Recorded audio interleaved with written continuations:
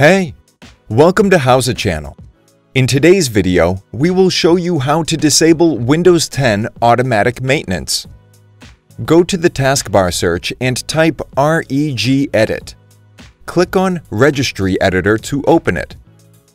Click on Yes in the pop-up window. Select H-key local machine.